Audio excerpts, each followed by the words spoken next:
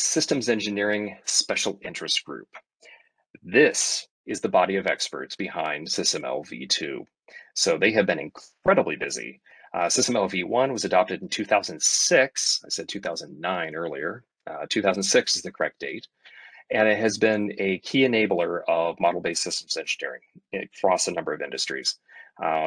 This next generation of that specification is going to provide significantly enhanced capabilities to model incredibly complex systems with better precision, expressiveness, and interoperability, as well as having an eye towards the future in that SysML v2 is intended to evolve with the MBSE discipline. So it will support it in the future on an ongoing basis. They are currently reviewing and evaluating submissions. We expect that we are going to see hopefully the final submission early next year. So they are heads down at the moment, diligently working in this space. Can't wait to see what comes out of it.